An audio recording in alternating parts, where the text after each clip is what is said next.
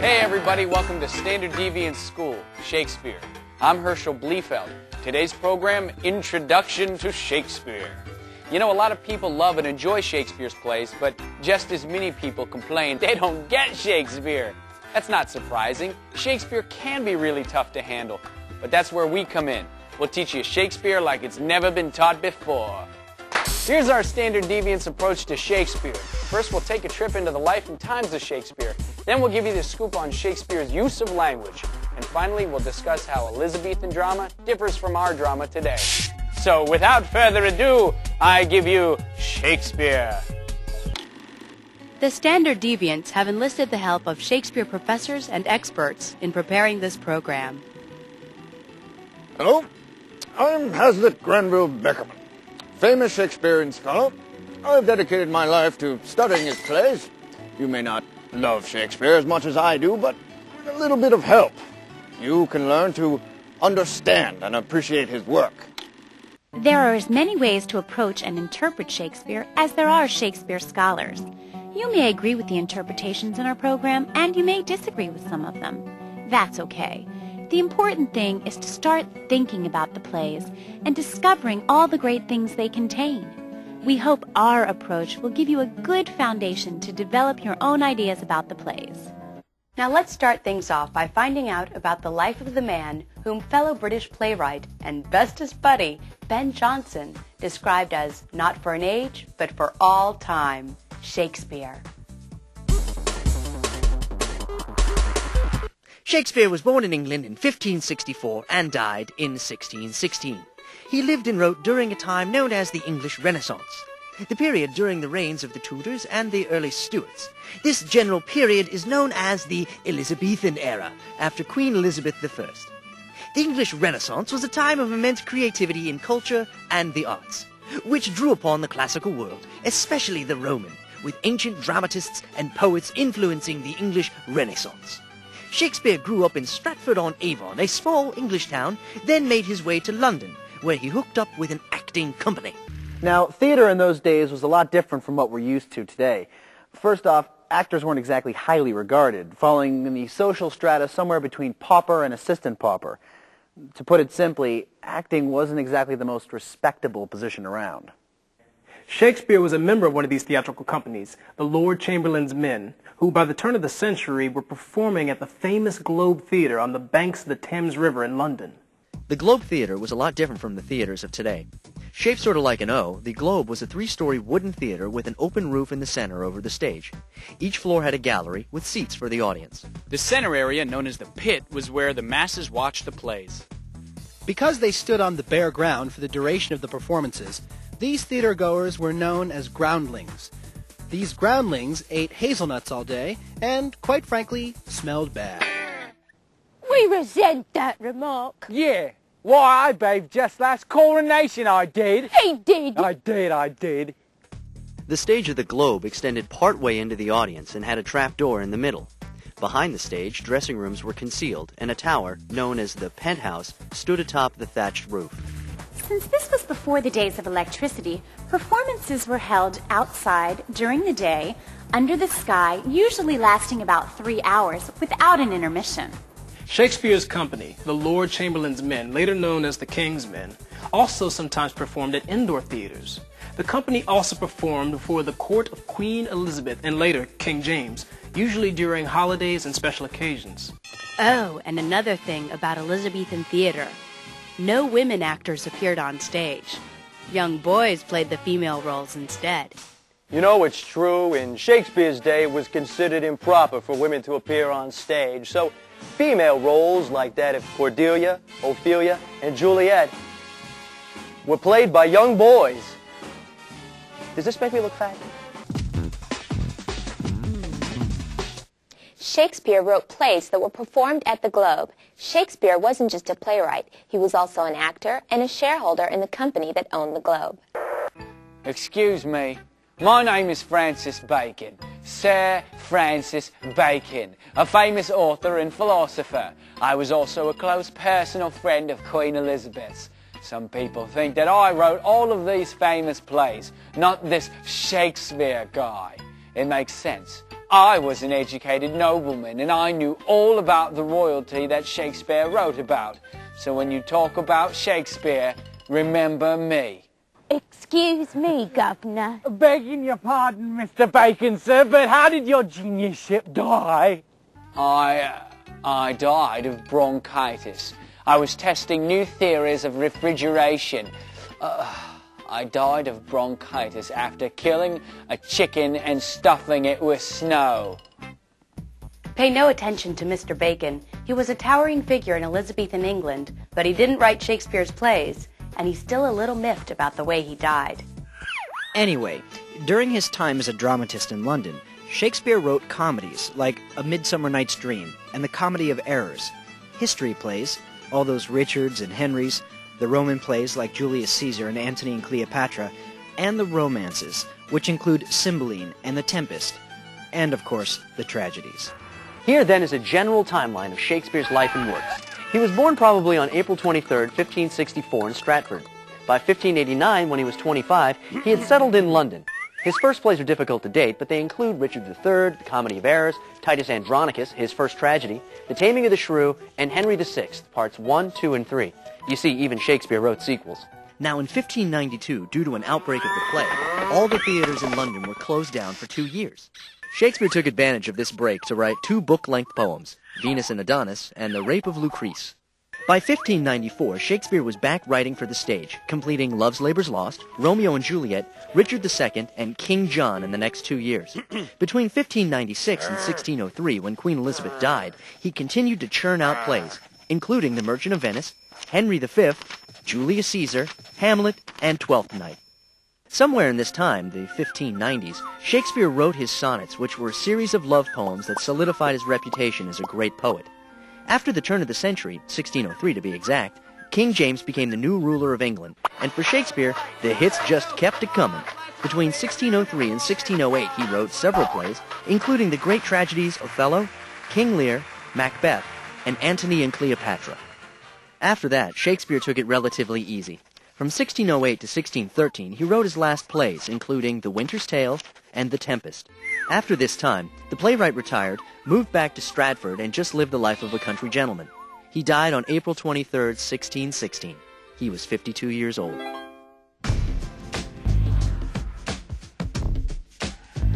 Let's review. The playwright and poet William Shakespeare was born in Stratford-on-Avon, England in 1564 and died there in 1616.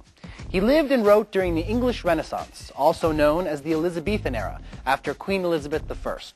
In London, Shakespeare was a member of the Lord Chamberlain's men, for whom he wrote plays, many of which were performed at the Globe Theatre. The Globe Theatre was a 3-storied open-air wooden theatre shaped like an O. Plays were performed during the daytime to take advantage of the daylight. Also, boys played the female roles.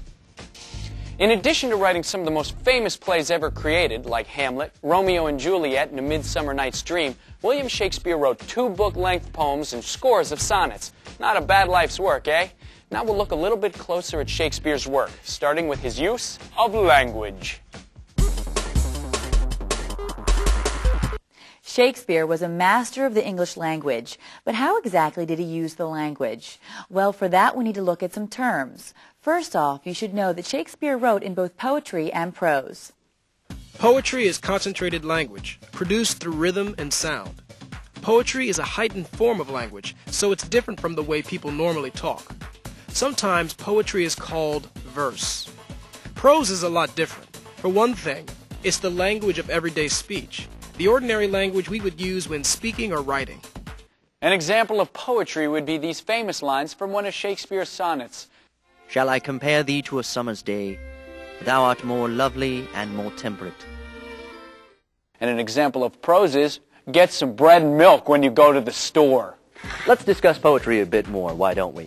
Oh, don't worry, we'll get in and out quickly and nobody will get hurt. Our first point.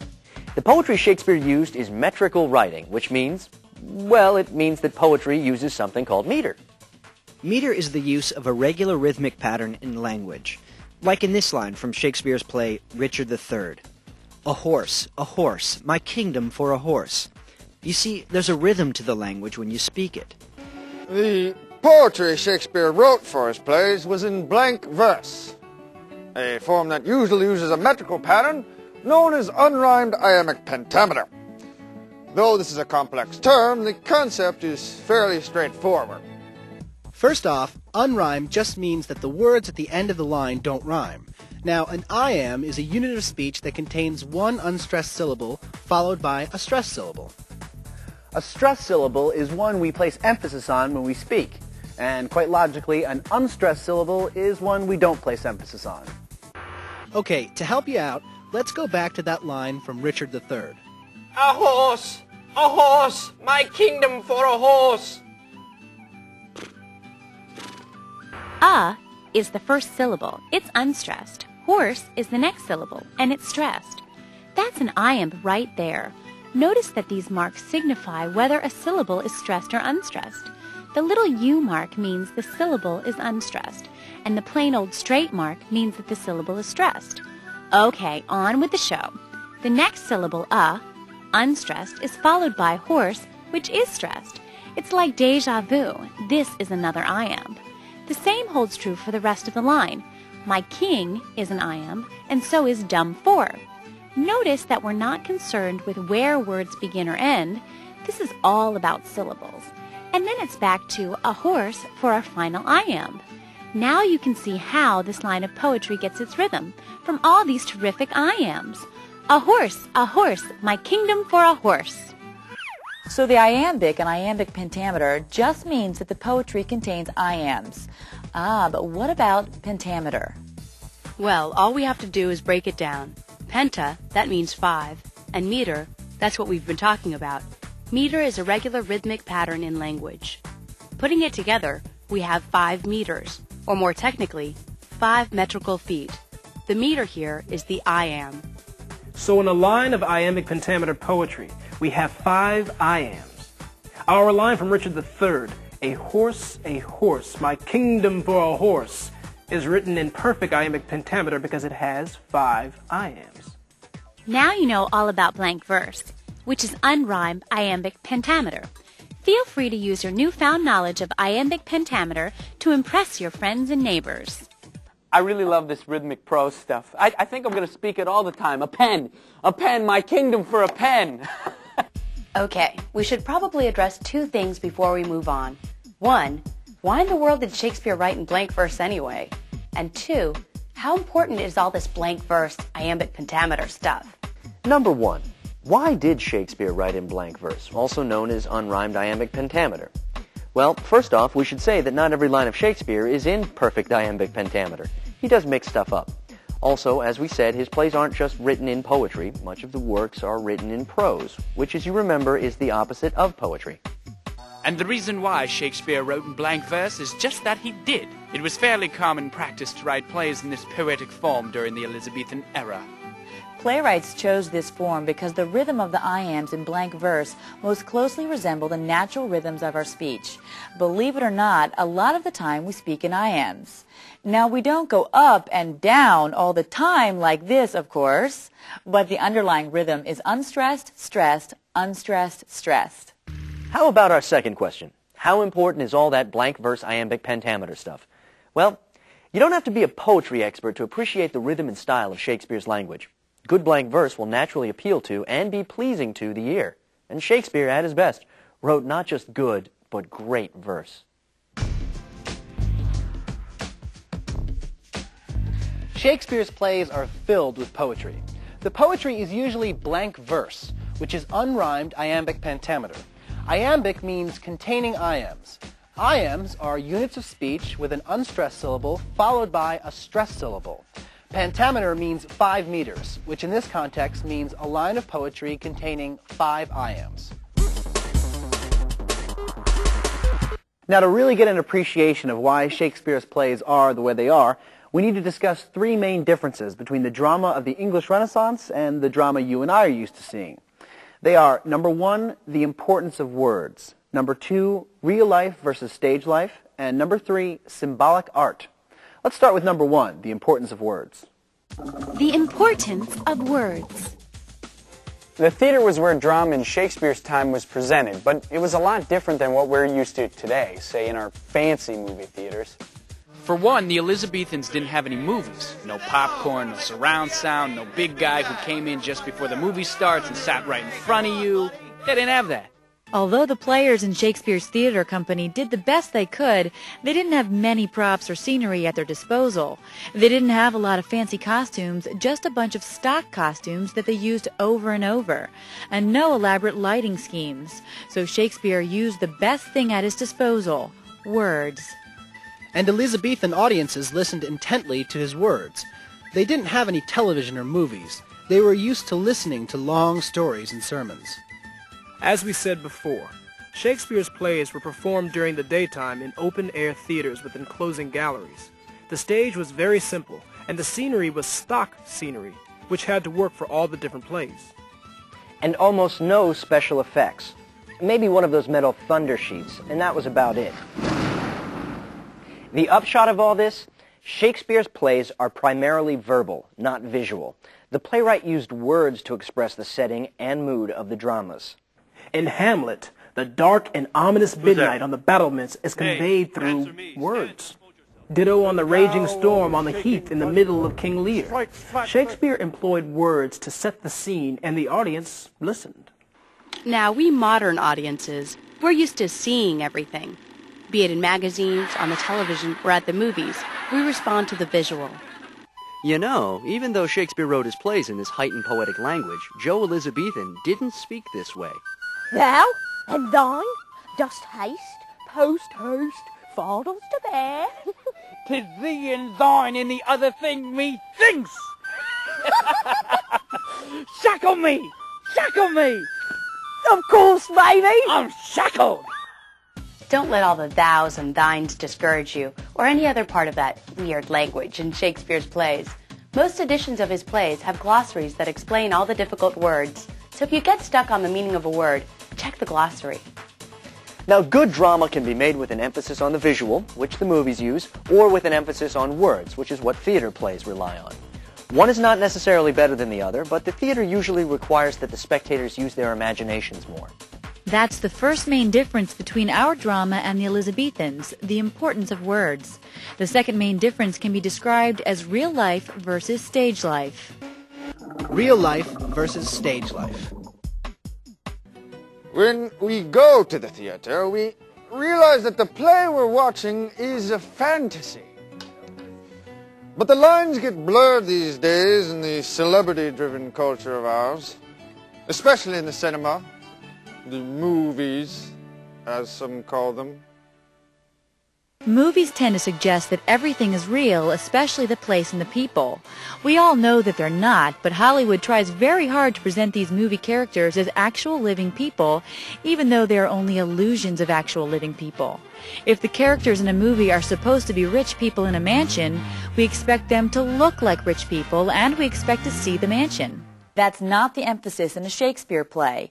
This means the characters are always understood to be characters. Extremely well drawn and conceived ones, but characters nonetheless. They're not real people, but figures that represent people. We'll see how this fits in with symbolic art, which we'll discuss later. This means that if something's not in the play or referred to in the play, then it didn't happen. And if something about a character in the play isn't in the play or mentioned in the play, then it isn't part of their character. This helps us when we start to study the plays. Now, there are three main ways to gather information and gain insight into a character. 1, by what they say. 2, by what others say about them. And 3, by what they do. Take Hamlet, the character. He may seem almost real, but he doesn't exist apart from what is in the play. So as readers of the play, we shouldn't, for instance, wonder what kind of relationship Hamlet had as a child with his mother, because it's not presented in the play. Similarly, we needn't wonder what Macbeth likes for breakfast. So, how do we analyze a character in one of Shakespeare's plays? Well, we go back to our three ways of gathering information about a character. 1, by what they say. 2, by what others say about them. And 3, by what they do. And that means sticking to the text. If we direct our attention to just one place, the actual words Shakespeare wrote, then we know we're not making anything up when we study and analyze his plays. Now this is different from what a theatrical company tries to do when they produce a Shakespeare play. It's their job to interpret and if they want to update these plays. So a particular production might do things that aren't expressly in the play. They might remove lines from a play, or even remove entire characters. Or they may even set the play on the moon and dress all the characters in spacesuits. Copy that, Houston. To be or not to be, that is the question. Over. So, of course, we all know that the characters on stage are not real, but sometimes that distinction is lost in our modern-day forms of entertainment. Aristotle knew all of this to be true, that life on the stage is just an illusion. He also described tragedy as an imitation of an action. Who was this guy? Well, Aristotle, an ancient Greek philosopher, was like Shakespeare, a classic overachiever. During the 4th century BC, I studied under Plato, then opened up my own school of philosophy, the Lyceum. In between, I developed my own system of logic and wrote groundbreaking works on ethics, rhetoric, and politics. Oh yeah, and in my spare time I tutored that young upstart, Alexander the Great. I'm so great. Aristotle also wrote The Poetics, in which he spelled out his ideas on tragedy. According to Aristotle, drama, including tragedy, is an imitation of an action. This is just Greek philosopher speak for saying what we've been saying, that life in a play is not real life, it's an imitation. We'll meet Aristotle again later when we explore his ideas on tragedy. That's the second difference between our modern drama and the Elizabethan's drama. Real life versus stage life. Now let's look at the third major difference. Symbolic art. Symbolic art. Shakespeare and his buddies were very influenced by the medieval art. Medieval art was deeply symbolic. This means that it focused on universals by presenting them through particulars. Don't worry. We'll give you some examples so you'll understand what we mean by symbolism, universals, and particulars. Say we have a villain in a play, running around doing all sorts of bad stuff. Well, in a symbolic work of art, that villain wouldn't just be one bad guy. He would represent evil in the world. This is symbolism in action. The universal is evil, and it's presented in the particular, the villain. Here's another way to think of it. You know all those medieval and Renaissance paintings that have the saints with halos? We know we're not supposed to take that gold ring literally and wonder how it stays up behind the person's head. No, we take it figuratively, as a symbol of the saint's holiness. In this case, the universal is holiness or goodness, and the particular is the saint with the halo. In addition to good and evil, other universals are truth, beauty, justice, and purity. Symbolism, in this case, is how universals are presented through particulars. How did Shakespeare use such symbolism in his plays? Well, there's that raging storm in King Lear. Okay, it is an actual storm, so that's the particular. Now, in a universal sense, it symbolizes the storm raging inside King Lear's mind, as well as the universe reacting to Lear's violation of moral order. That's symbolism a la Shakespeare. Let's review. There are three main differences between Elizabethan drama and the drama we're used to today. The importance of words, real life versus stage life, and symbolism. The Elizabethan theater was a very word-oriented medium because theater companies didn't have a lot of fancy costumes, sets, props, scenery, or special effects at their disposal. That's why Shakespeare's plays are so word-heavy. The second difference is what we call real life versus stage life. The characters in these plays are not real. They're what Aristotle described as illusions. This distinction between real life and stage life is sometimes blurred in our culture. Symbolic art was very popular during the Elizabethan era. Symbolism is when the universal is presented through the particular, meaning that we have particular characters in a play that represent different universals, like good, evil, truth, and justice, for instance. Well, that does it for now. Thanks for watching Standard Deviant School of Shakespeare. I bid thee farewell.